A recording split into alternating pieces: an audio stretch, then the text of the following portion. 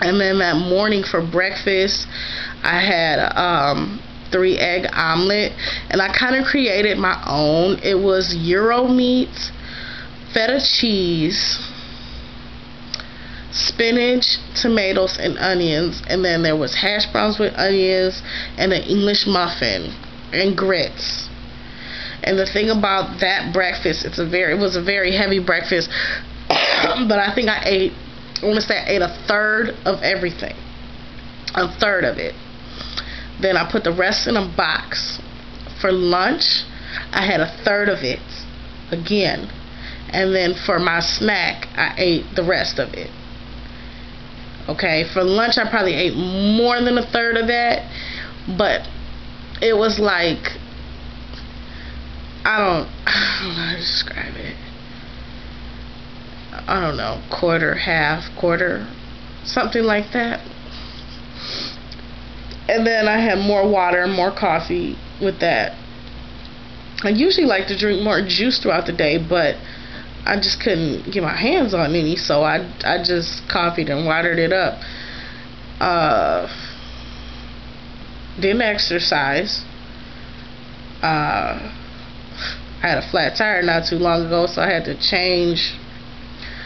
This is what's so messed up. Why is it that I had to put my back tire on my front and my donut on the back? I had to change the tire. That's like changing 4 lug nuts. That's hard. That was back-breaking labor. I got a 6-pack from that. I'm pretty sure of it. Well, this video was supposed to be quick. Somehow it got long, as I'm rambling and telling my life story. But I think it helps when you're totally honest with yourself and totally honest with others. And it's better because, I mean, it's more realistic. They put all this stuff on TV, and they got all these different people working out, and they're sexy and pretty and young and doing all these different workouts, and they're so happy doing it. Come on. Who the hell? I'm telling you, there are days when I get up in the morning and I do not feel like this shit right here. I'll be honest. And the only thing that keep me doing it is just doing it. And this helps me do it too, is the dang YouTube. YouTubing like a mug helped me do it. Golly. YouTubing like a mug helped me a lot. And then I have, like, the people that I'm subscribed to help me too, you know. And people that just literally actually respond to you and let you know and encourage you, and then you encourage them, and it's just amazing. It's just amazing. Impatient Dieter just published another video. She was talking about her gold jeans, and I remember that video with her gold jeans, and she was able to fit into her gold jeans just recently, and I was looking at that like, damn. So I'm gonna post a video with my gold jeans. I'm gonna show y'all my gold jeans. Woo-wee. I want to be a little hot ass.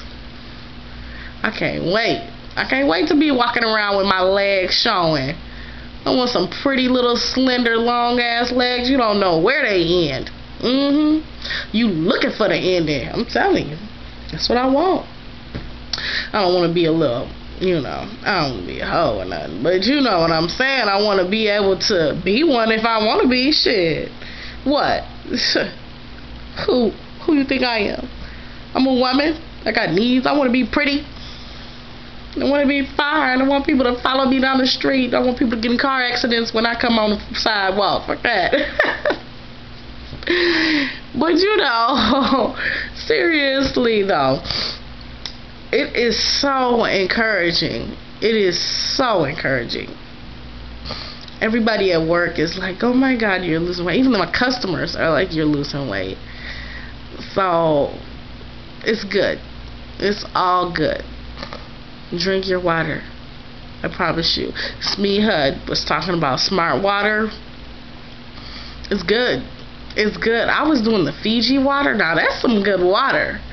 Now that Fiji water is good water, but the smart water is so big that if you try to, let's say, like I'll start with a bottle of smart water and try to finish it throughout my whole shift.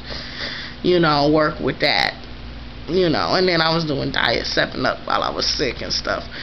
I try to stay away from soda because that's not a natural thing. That's not something, you know, you can make naturally. But something about the soda is supposed to help you. I should have been doing baking soda and water, but I was so sick I ain't had time for that crap. I mean, this is me being honest. But you should. I don't even own. If I had a box of baking soda in the house, I would get one. Man, I want to. Ooh, you know what? I want to show y'all something. This is something I don't like to do, but you have to purge. You have to purge. This is probably a bad example, but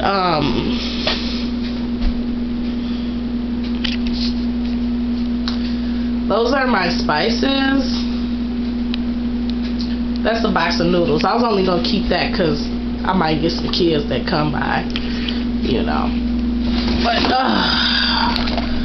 this is supposed to be some kind of organic cereal. I bought that. That's from the omelet from earlier or something. But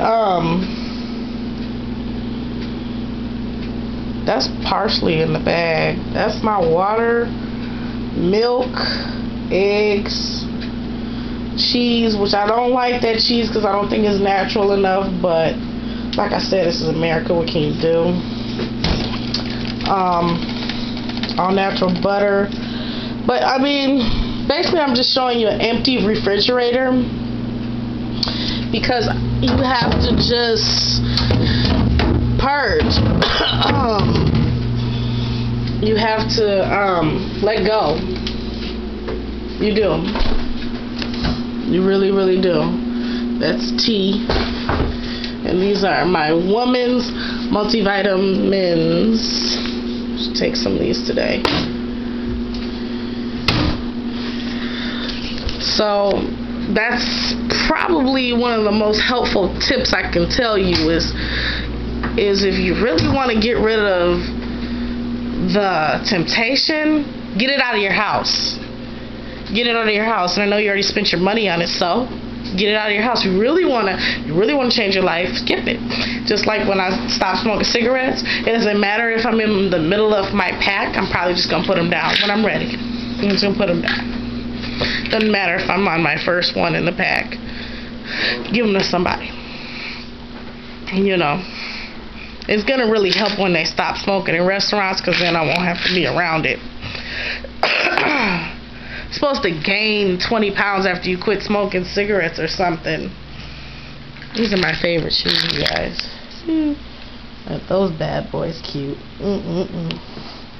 Sexy. What you say? I'm folding laundry. Ooh. Dang, this video is getting long. Okay, there's going to be 3 parts to this video. Sorry. Well, thanks for tuning in.